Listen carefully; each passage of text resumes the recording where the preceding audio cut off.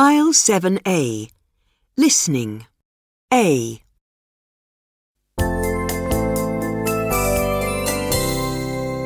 Hello, and welcome to what is a very special show, because we're going to find out the results of our poll. Mike Sandhurst from the BBC is here to tell us who is the greatest Briton of all time. Hello, Mike. Hi there.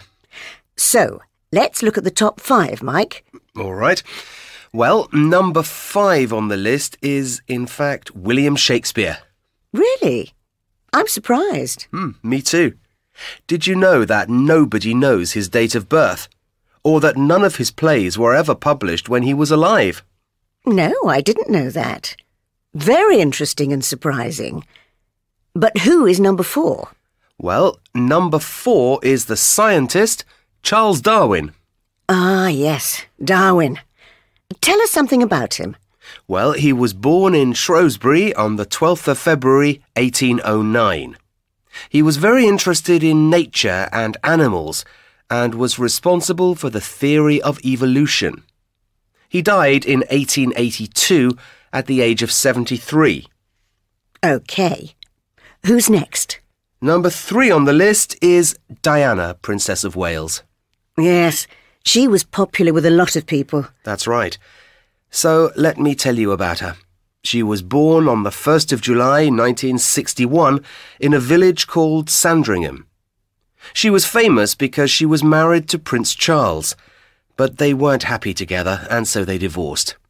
She died in a car crash in Paris in 1997. She was only 36 years old.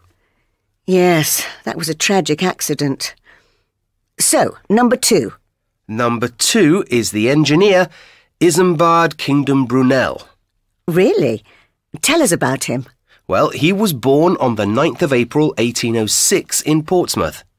He was responsible for the first British railway, some big ships, and many important bridges and tunnels in Britain.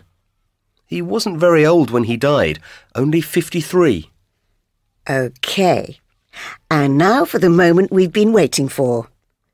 Who is the greatest Briton of all time? Who is at the top of the list? Well, I'll give you a clue.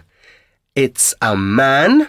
He was born on the 30th of November 1874 and died in 1965.